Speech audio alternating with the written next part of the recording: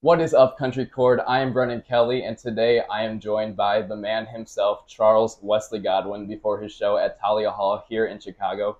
Charles, how are you doing today, man? Good, good. This is a first show on another run, so excited to get back out there. Awesome, good to hear. So I think one of the main questions on a lot of people's mind is just how are you dealing with obviously signing your record deal with Big Loud? I'd like, stuff before it, stuff after. So I guess just walk me through that process of going through everything.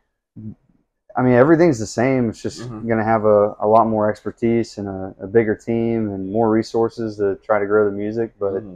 nothing creatively is any different. Gotcha. I made the whole album and handed it to them, and they loved it. And Mm-hmm. it's just another step in the road on my creative journey and writing. And Mm-hmm. I'm really proud of it and hope folks enjoy it. Yeah. You can't help it but hope that people like the work. Yeah. Speaking of the album, I know you teased it on Twitter that it's coming this year. Do you got any release date that you can give us or anything like that, or no? Not for certain yet that I Gotcha. can give you, but it's gonna be soon, and Awesome. it definitely won't be at the very end of the year or anything like that. Sounds good. So this year still. Oh yeah, Gotcha. yeah, 100%. Awesome. Sounds good. I guess one thing that I think a lot of people would like to know is like you and Zach Bryan. Obviously, you guys are known as like you tour with him. You have Jamie together. How did that relationship start? Yes, it started from Zach reaching out on social media. Okay. Just messaged me one day and asked if I wanted to do the Belting Bronco Mm-hmm. when he was still living up in Port Townsend, Washington Mhm. State. And I was like, yeah, I'll be in Seattle next month. This Mhm. is August of 2021. Mm-hmm. He's like, all right, sounds great. And we made plans to do that video and meet up that day. And long story short, the whole thing in the military ended up happening where he got released by the Joint Chief to go Mhm. play music. Yeah. Which I think only him and Elvis are the two people in the history of the Navy that's happened for. Mhm. But so that happened right around that time. So then he was moving back to Oklahoma, and it fell through. But then when he went on tour that fall, I asked if I'd come out and open a show. And first one we opened was Raleigh, North Carolina, in October, and we did a good job. And Yeah. he just added us on the rest of the tour. And Nice. that ever since then, just me and him get along great. Our guys get along great. So it's an enjoyable time on the road together.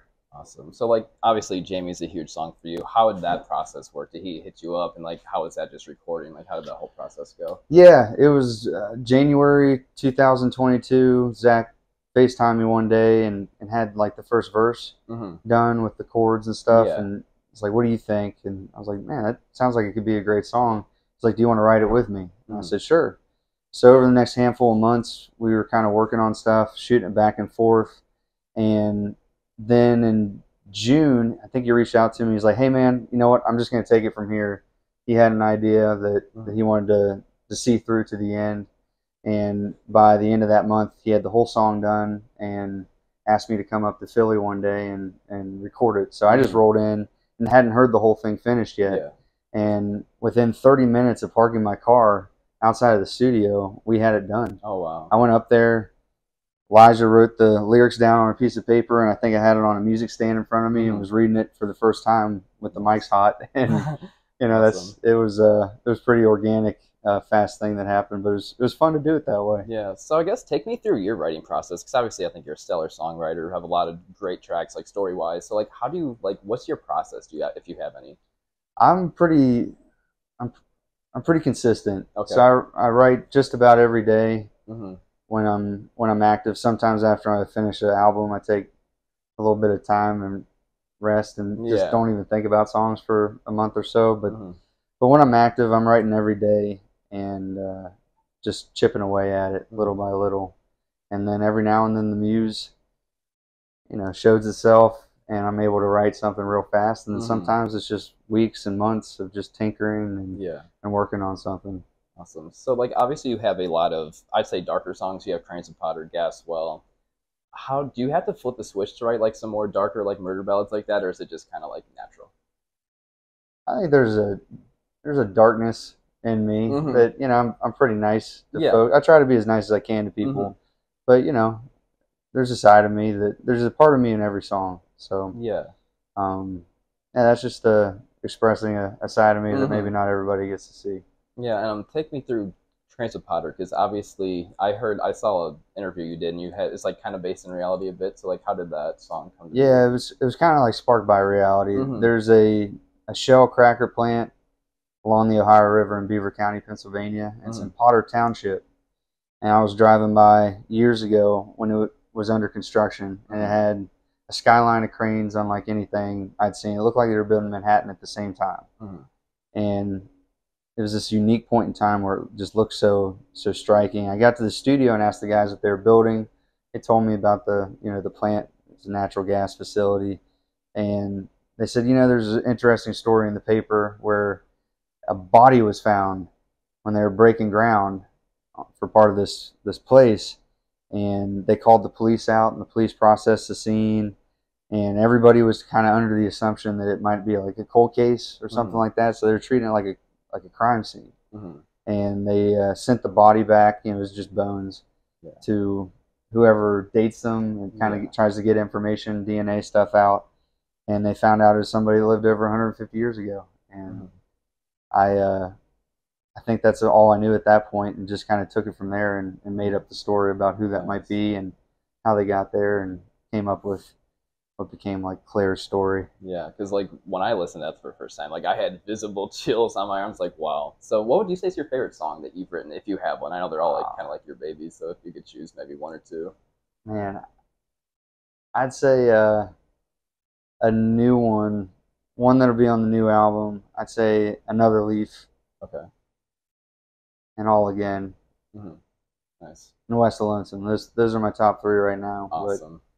But, it's hard to pick. So obviously in Over Yonder you say I'm Allegheny High, your band's Allegheny High. Where did that come from? Because I've been curious about that for a while. So my family farm that's been in the family for generations is on the Allegheny Mountain in West Virginia. So that's what I meant by that. Okay. And that's where the Continental Divide is.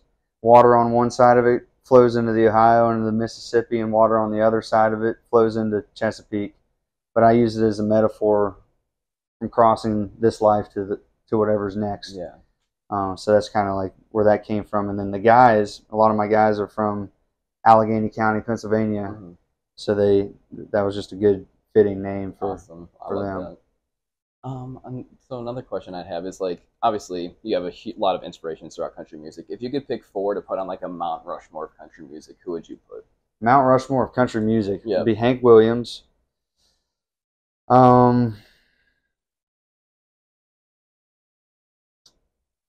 Willie Nelson. I think you'd have to put Garth Brooks. Okay. Just because of the effect he had, and then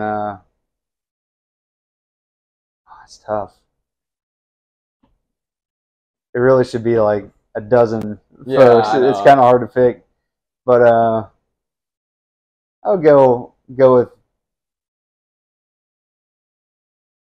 George Jones. Got it. I think he's legendary, the voice and everything. I think it's no Johnny Cash. Gotcha. Yeah, Johnny Cash. All right. So yeah, Willie, Johnny, Garth Brooks, and Hank Williams. Gotcha. That's a hard question. That's a really tough question because I'm leaving a lot of people out.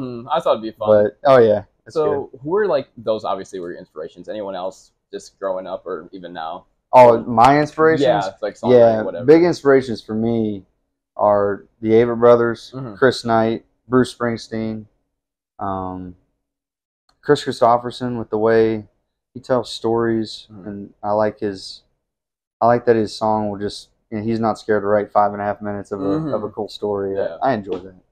So there's a few. What's your favorite Springsteen track? Favorite Springsteen track would be State Trooper. Sounds good. That's what you wrote, the 1038. That's the sequel. Is that going to be on the next album? Yeah. Nice. Yeah. Awesome. Thank you so much. Is there anything else you would like anyone to know that's watching or listening? I don't know. Yeah. No, I mean, to know about me? Yeah, anything. Fun fact, just anything. I mean, fun fact, my best drinking game is Stump. You ever played that? No, not what is it? Yeah, Stump's real good, where everybody has a nail. There's a stump of wood. Tap the nail in just a little so it stands up, and then you got to flip the hammer and try to hit other people's nail. Okay. And when it's flush with the wood, you're out. Oh, gotcha. And when your nail gets hit, you take a drink, and then once you're out, you got to chug a whole drink. But anyways, I can't remember ever losing at stump. Nice. So there's a fun fact. I'm good at that and really bad at cornhole and mediocre at beer pong. Okay, nice. I guess another question would be like any like independent artist that was in your position, like just starting out. What advice would you give to them, if any? Besides not quitting, Mhm. that's half the battle. Is Yep. just to keep going. I'd say write every day. Don't wait to be inspired. Mm-hmm. Treat it like a job. Gotcha. Treat it like a job, and you'll get better. Certainly, Mm-hmm. you'll get better. And to find your own voice. So everybody has influences and people that you take from as you're starting out and as you're trying to figure things out. But you got to find your own unique voice, the way that you sound naturally when you sing. Mm-hmm. It's hard to work out your influences. Yeah. So that's a big thing, because being unique is really what's most important. Mm-hmm. You can sing all the right notes, but if you sound like somebody that's already done it, everybody's going to prefer the person that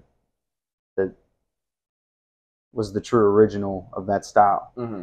So if you're just imitating the way somebody else does something, you're always going to be, second fiddle to who you're imitating. So Yeah. if you want to carve your own way, you got to find your own voice and just be yourself. Gotcha. Well, I think that wraps it up. Thank you so much for sitting down with me. Yeah, today. thanks for having I me. appreciate it. Appreciate the support. Thank you for watching, everyone. That was Charles Wesley Godwin. Good luck tonight, Charles. Thanks, bud.